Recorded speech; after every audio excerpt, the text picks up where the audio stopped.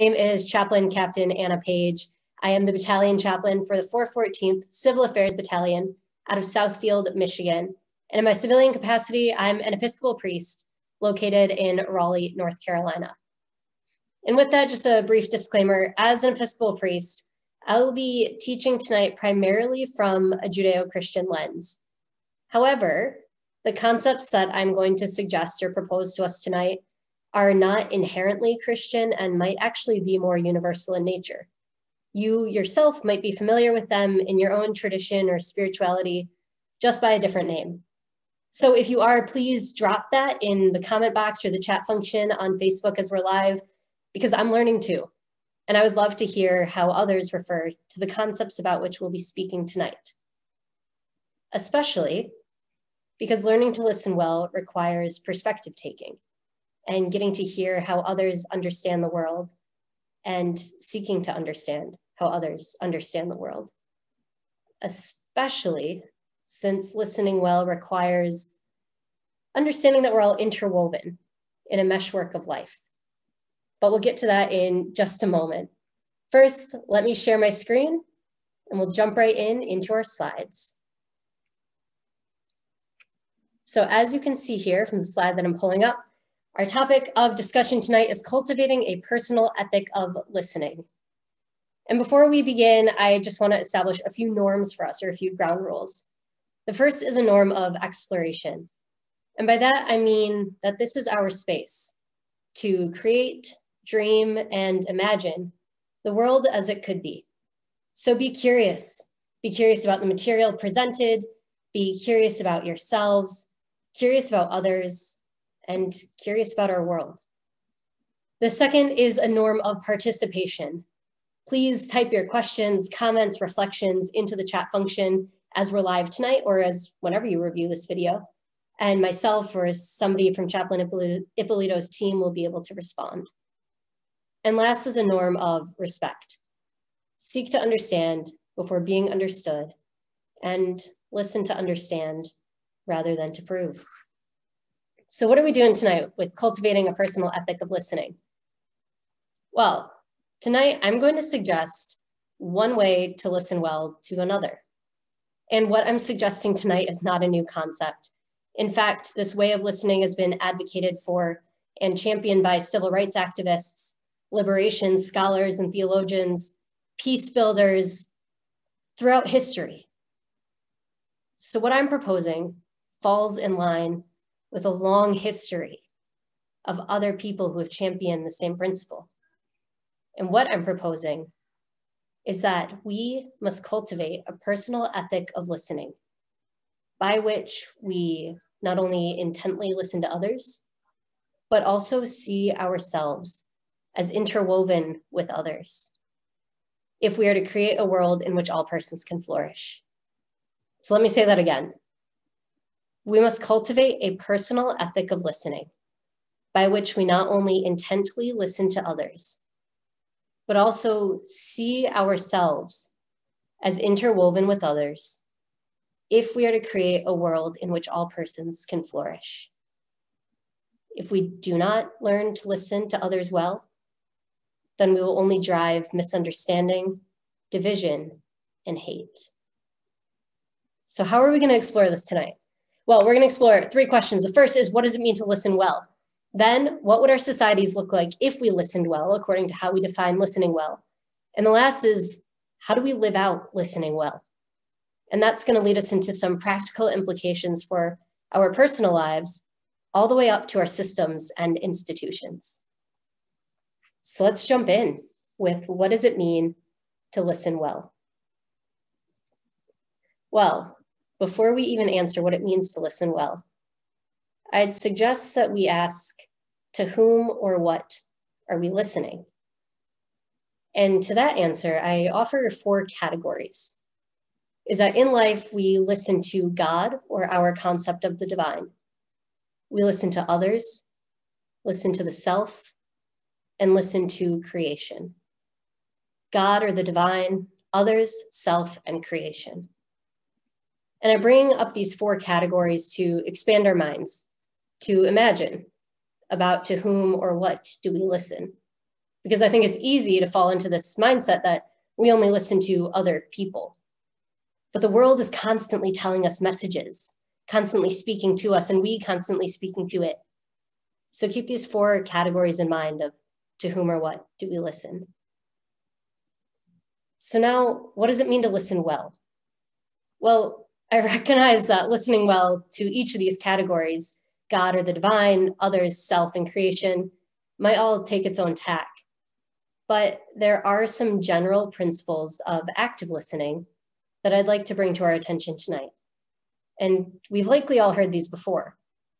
Principles like creating eye contact with the object or person to whom you're listening, nonverbal affirmations, a nodding of the head, a leaning in closer, a leaning backwards, verbal affirmations of, yes, interesting, and patience, being able to sit and wait as the other explains what is on their mind or heart. So if you're tuning in now, you've probably already heard these principles before, and you very likely already employ them in your own life, which is awesome. Please keep doing that because the world needs active listeners. What I'm going to add to this mix, though, is that to actively listen and to listen well, we need to envision ourselves as enmeshed with the person to whom we're speaking. Envisioning ourselves as enmeshed with the person to whom we're speaking.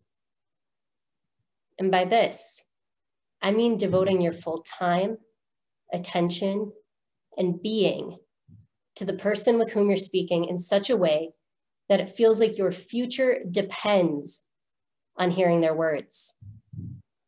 If they're expressing pain, you feel that pain. If they're expressing joy, you celebrate that joy. Another way of thinking about this could be invoking empathy when we actively listen, feeling with the person to whom we're listening. But I'm going to ask us to stick with this idea of enmeshed because it's going to keep coming up throughout the rest of our discussion tonight. So these principles of active listening, eye contact, affirmations, verbal and nonverbal, patience, and understanding ourselves as fully enmeshed are principles that I'd like for us to take forward as we think about cultivating our own ethics of listening. Because ultimately, cultivating a personal ethic of listening, which leads us to listen with intentionality and seeing ourselves as interwoven or enmeshed, establishes the foundation of creating understanding, connection, and love. So you might be wondering, what would our societies look like if we listened well? If we listened with intentionality to our understanding of the divine, others, ourselves, and creation? Well, ultimately, I believe that our societies would reflect the ecology that we already see in nature. So with that, I'm going to suggest to us 3 models for what listening well, according to how we just define listening well, could look like. They'll show us a sense of interconnectedness. So with that, our first model. And this first model that I want to propose to us is suggested by anthropologist Tim Ingold. So Ingold has this theory called the meshwork theory, as you see here on the screen, and it's about human connectivity. Ingold literally writes about lines, like the lines about which you would have learned in 8th or 9th grade when you took geometry for the first time, meaning the distance between 2 points, which is what you see here on the network side of the screen. You'll see points A and B, for example, designating a set distance. But what Ingold argues is that life actually isn't lived linearly. Instead, life is lived through wayfaring or journeying, not from point to point,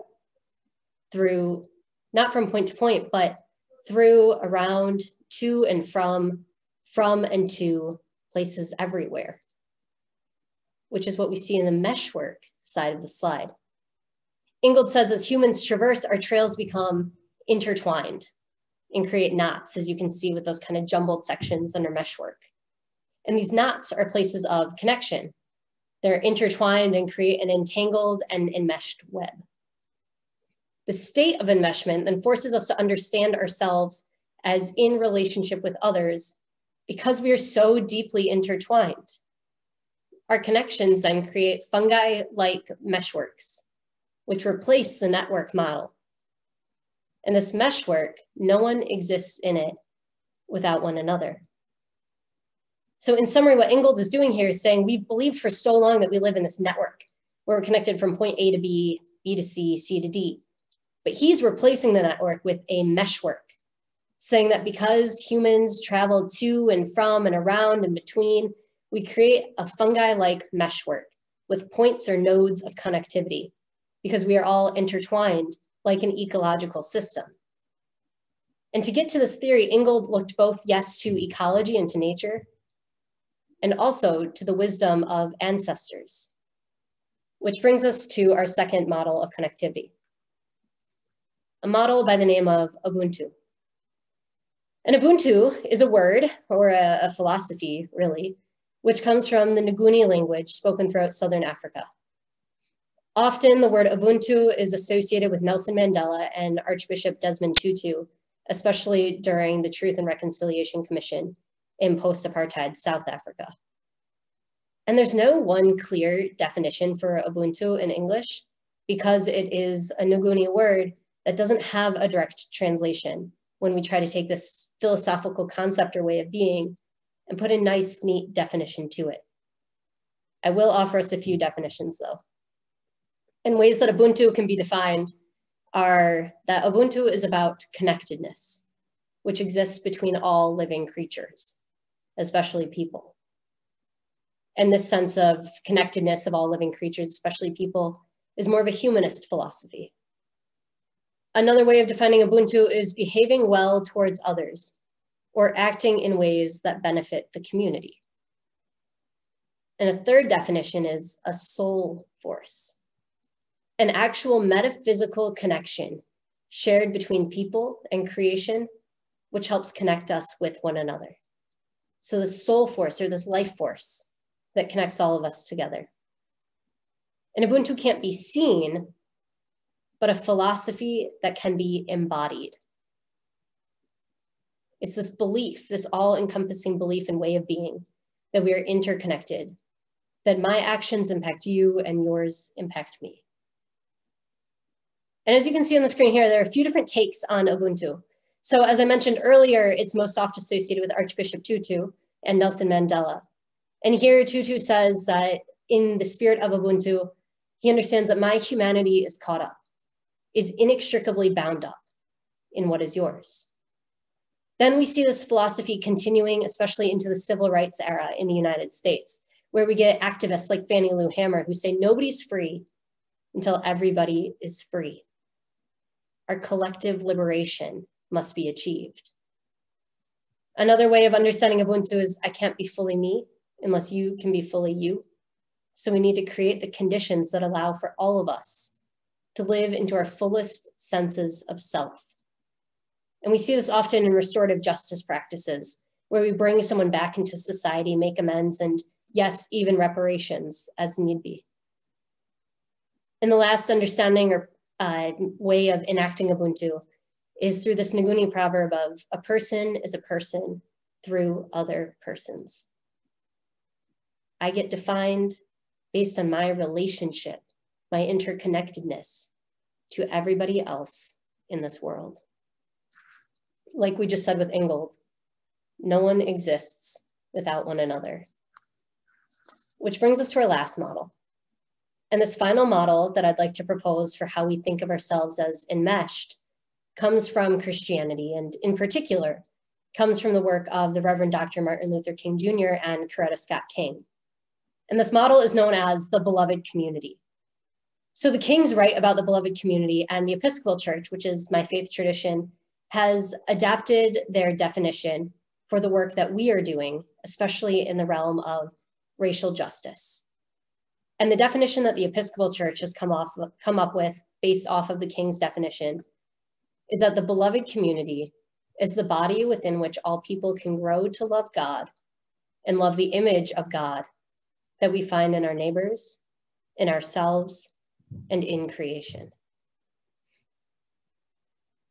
This definition reminds us that we always listen to God, or our concept of the divine, listen to others, listen to ourselves, and listen to creation.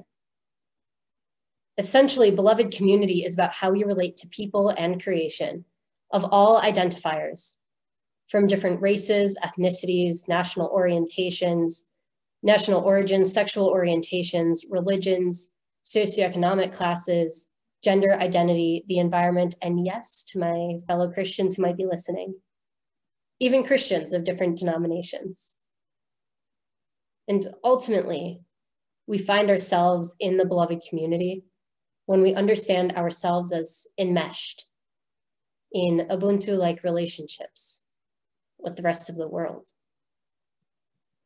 Now, you might have just heard all of that and be saying, Chaplain Paige, that sounds real ideal, but none of that's practical.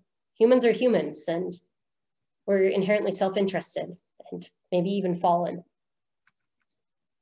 Well, with that, let me give a little bit of voice to, yes, the potential dangers of these philosophies, because they really only work when we all ascribe to them, all understand ourselves as fully in community with the rest of the created world, because our human tendencies creep in.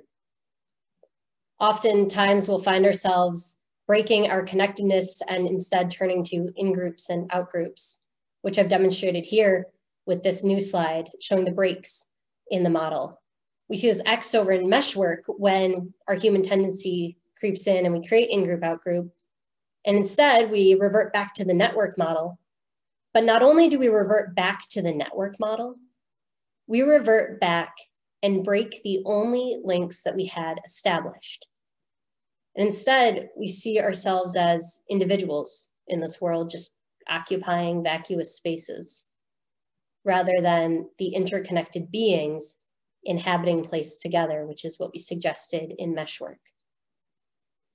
And from this occupation mentality, this is where we experience war, division, suffering, isolation, racism, sexism, extremism, all of the isms, marginalization, and injustice at personal and systemic levels.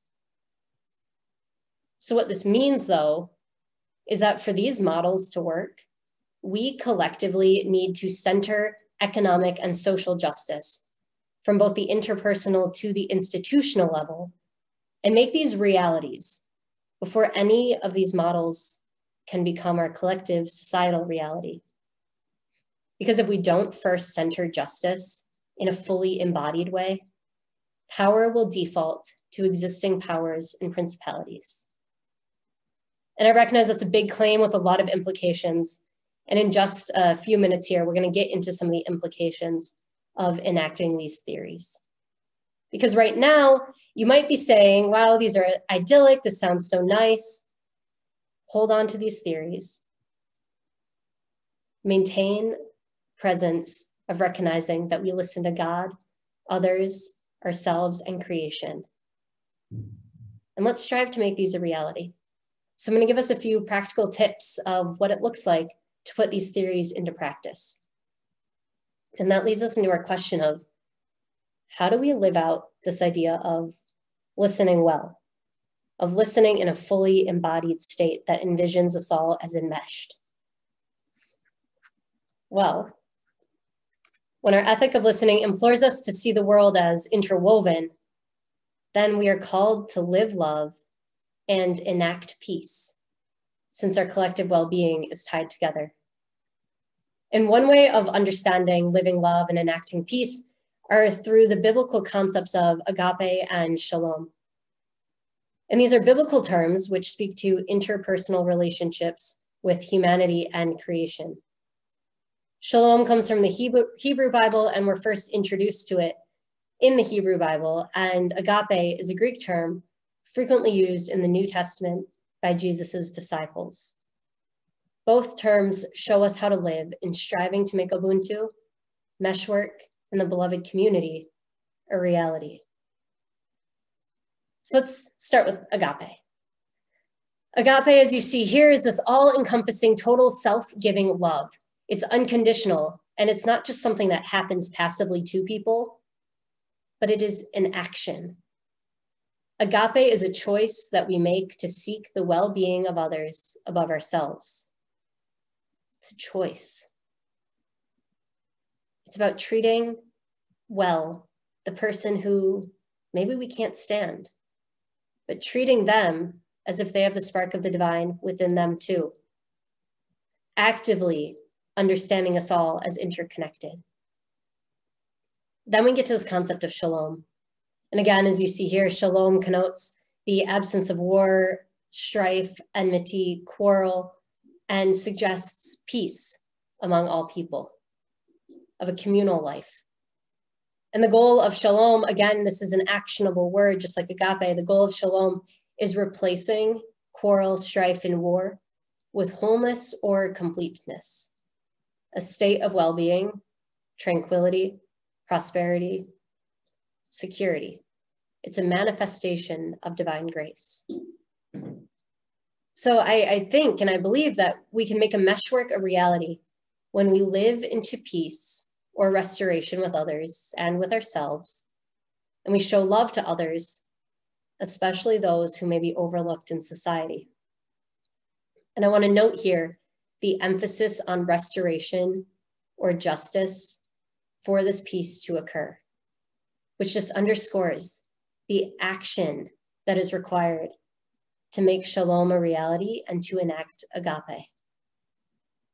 Because also important to note is that while these terms, yes, enable introspection, they're namely played out and defined in community. They push us to understand ourselves as in relationship with others, which all comes back to underscoring the importance of cultivating a personal ethic of listening. So, we've so far talked, what does it mean to listen well? What would our world or our society look like if we listened well? And how do we enact listening well? I'm going to move us on to some practical implications. The image that you see here on the screen of the concentric circles here with the dotted lines in between show us that there is no me without you. The personal me, the I, rests within interpersonal relationships that inform me and that I inform, which rest within communities that are informed by relationships and that relationships inform.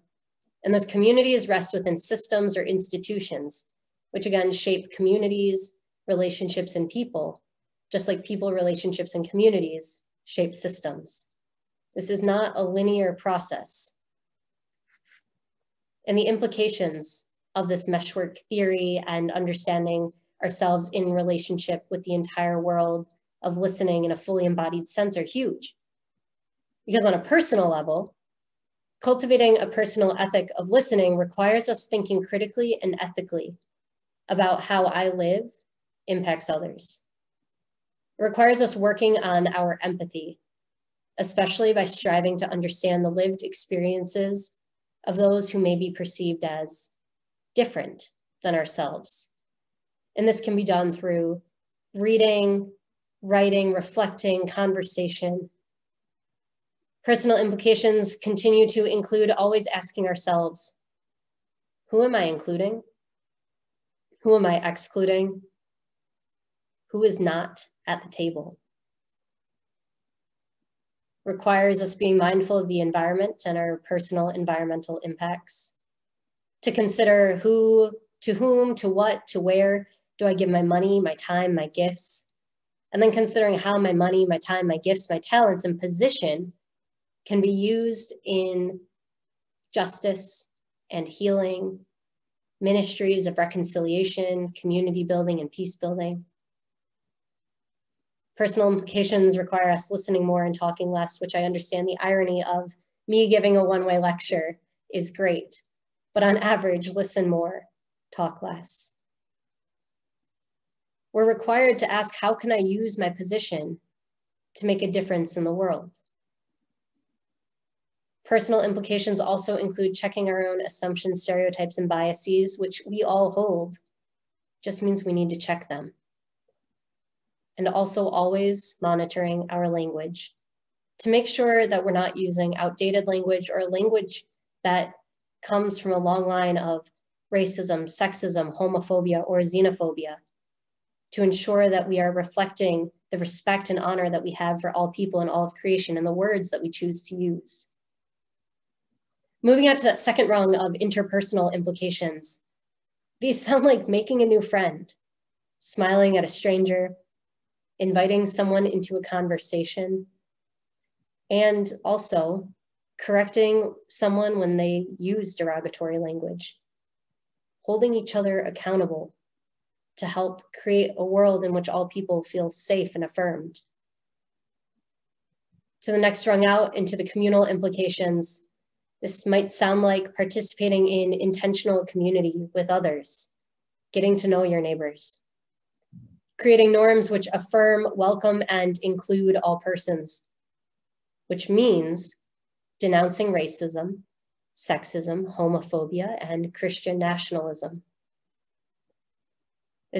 Communal norms also mean checking in on our community members when violence and hate occur, and ensuring that no one is isolated. And then we move to this outer rung, the systemic implications. And the implications at the systemic level look like understanding the role of systems and institutions in perpetuating injustice, then learning where we as individuals, at that personal level, fit into this. Systemic implications look like dismantling of American individualism so that we know and fully believe that we're enmeshed. Systemic implications also require us asking not just who is at the table, but who is keeping or what is keeping someone or a group of someone's from having a seat at the table. And then removing those barriers to equity and inclusion. And finally, systemic implications also include ending white supremacy and extremism. So these are big implications that come from this idea that we must cultivate an ethic of listening that looks like not just taking the time to listen with intentionality, but also to understand ourselves as interwoven with the rest of the created world, of understanding that the personal rests within interpersonal, communal, and systemic. And what I suggested tonight about understanding ourselves as enmeshed in the world is not a new concept. Womanists, liberation scholars, peacemakers, and civil rights activists have been teaching this principle, this philosophy, this way of being throughout history. And though it is an old concept, it is so timely for today, given the divisiveness, hate, and injustice of our current world. So as I suggest here up on the screen, as we cultivate this personal ethic of listening, which helps us understand ourselves as enmeshed in communities of Ubuntu and beloved community, enacting shalom and agape, and all of these philosophies and principles working together in a continued cyclical way, we can replace that division, hate, injustice, and polarization with understanding, love, and unity. My email is up here on the screen. If you have any questions, please feel free to drop them in the Facebook Live chat or send them over to me to my email. And if you're curious about other resources to consult or to read, take a look at these list of names and books. These have all informed the work here that you've seen tonight and continue to inform how I view the world. Walk in love, do justice, and be there for others. Thank you again for your time tonight.